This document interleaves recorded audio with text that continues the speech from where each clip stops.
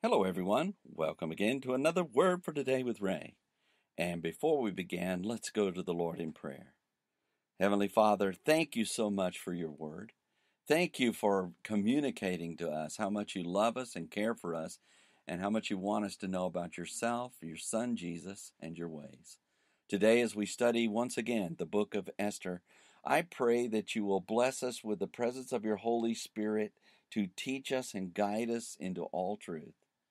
We bless you, Lord, and we thank you for empowering us to live according to your ways that we might be pleasing to you. And we give you thanks for this in Jesus' name. Amen. The title to today's lesson is Right for the Jews, and it's taken from the book of Esther, chapter 8 and verse 8.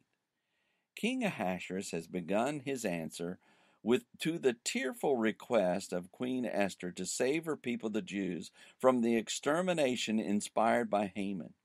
Although Haman was dead, the law of the Persians was irreversible.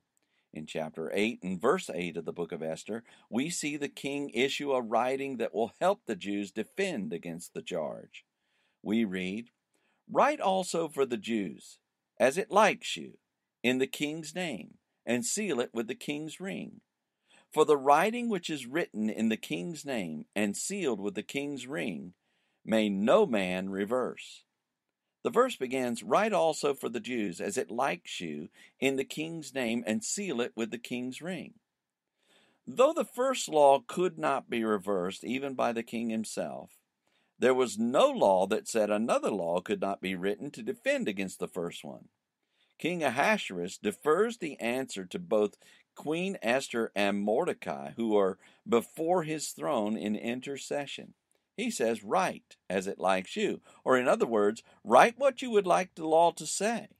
He adds that they may write their words in the king's name and seal it with the king's ring, which means he will stand behind whatever they write.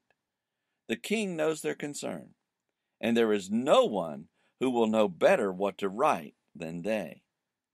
The verse goes on to say, "For the writing which is written in the king's name and sealed with the king's ring may no man reverse."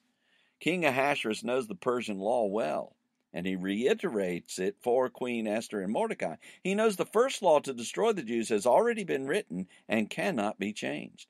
However, if another law is written that defends against the first law, that also will not be able to be changed. Notice, too, no man may reverse is the key component to what was written in both occasions. As we have shared previously, once the Persian law was in place, not even the king could alter it. What Queen Esther and Mordecai would write would be as much a law as the edict to destroy them. It might seem like a little simple statement, but God's word is God's word. What God has written, no man may reverse it. God is not fickle like man who changes laws all the time just for the sake of changing them, but rather he stands upon his word. As we consider the compassion of King Ahasuerus and his willingness to solve the problem for Queen Esther, let us keep in mind that God Almighty has written words that intervene on our behalf as well. Let's remember the words of the psalmist in chapter 138 and verse 2.